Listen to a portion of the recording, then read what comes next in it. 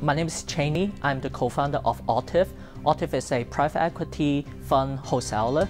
We aim to democratize alternative investment by providing high-net-worth individuals an opportunity to invest in alternative investment strategies with as low as 1 million Hong Kong dollars. In the past, alternative investment opportunities only belong to institutional investors like pension funds, insurance companies, and sovereign funds because institutional funds will only accept investment tickets of around 10 million US dollars, while it's an amount that high-net-worth individuals may not be able to achieve.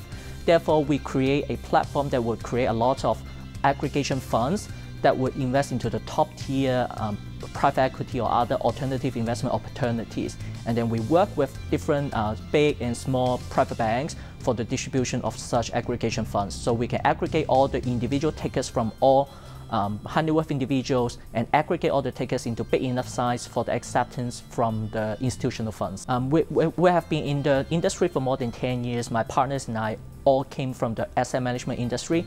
We believe that there has been a big gap between the opportunities that institutional investors and the individual investors can access to.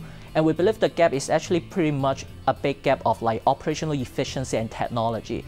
That's why we have been incorporating a lot of AI, like eKYC, auto subscription, auto due diligence, online subscriptions, such different digital and internet and technology means to help optimize the efficiency of collecting more individual tickets together, so that we can compress the operational costs, we can make investment more accessible to individual investors through technology. And that's how we can really bring attractive investment opportunities from institutional investors to individual investors.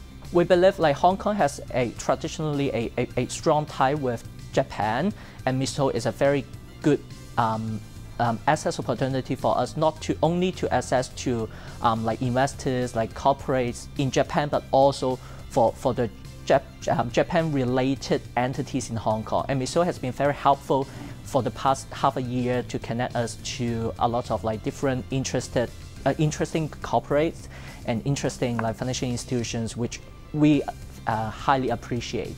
We want to get connected to more investors, business parties through the program, and we aim to be a proud Mizuho Crowd Brain alumni. Innovation means thinking the same thing again, but with a completely different perspective. Of course, innovation doesn't mean you have to wildly think about anything in the world without any principle, without any logic. Indeed, according to Elon Musk, he's a deep believer of first principle thinking, which means breaking down everything you see nowadays into the most fundamental principle. It could be the business logic, economics, physics, science, and then rethinking every step with all the assumptions, re-evaluating again, and then you'll find out something that people from 100 years ago couldn't think of because of the limitation in their theory, in their science, in their technology, may now have a completely new way to see it, and that's how we can think about innovation. I think the number one rule for startup is to fail fast and try fast. After all, innovation always involves a lot of failure. 99% of the innovation could fail. Like Thomas Edison failed 1,000 times in the search of the right material for light bulb.